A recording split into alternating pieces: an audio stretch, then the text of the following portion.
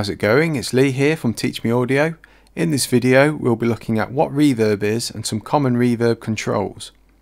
So reverb, or reverberation, describes the pattern of echoes and reflections that occur when a sound is heard in a space, for example in a concert hall, in a bathroom or in the lounge.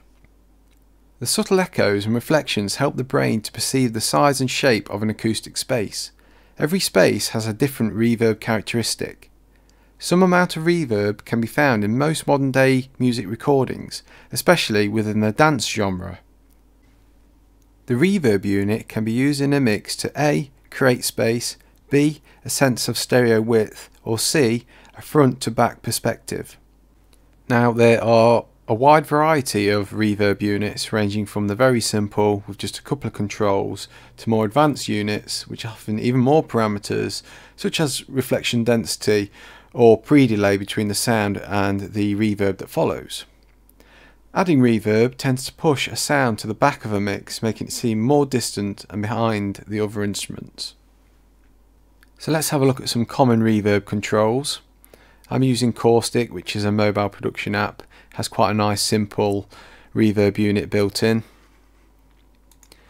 I've got a very simple setup, so on channel 1 we have a kick drum, on channel 2 we have a snare, and the snare has attached the reverb unit. I'll play back the loop. We should hear that there's no reverb within this pattern. Now if I turn the reverb unit on, we can now hear the reverb effect. So let's have a look at the individual controls. First we have the room control. This adjusts the artificial room size, giving a different tonal characteristic. So the more you turn it to the right, the bigger the room sound. Next to that we have the damp control, which determines if the high frequency content is dampened. You can hear it rolling off those high frequencies within the reverb there. This can help free up mix room and also promotes a warmer sound. Below this we have a pre-delay control,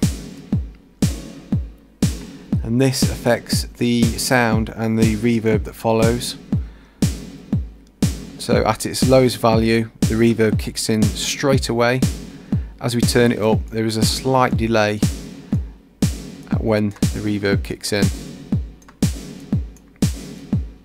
Next to this we have a stereo width control. It's quite nice to have that opened up, give a more professional mix sound. And finally we have the wet control, which adjusts the balance between the unprocessed audio signal and the delayed effect. So when it's on its lowest value, the effect is essentially not being used, and as we turn it up it starts adding that process signal in.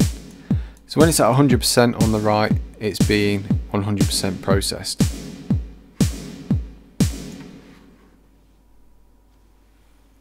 So that's reverb. Hopefully you found this tutorial useful. If you did, don't forget to give us a like, and also don't forget to subscribe for more audio production videos. Thanks for watching. I'll see you again soon.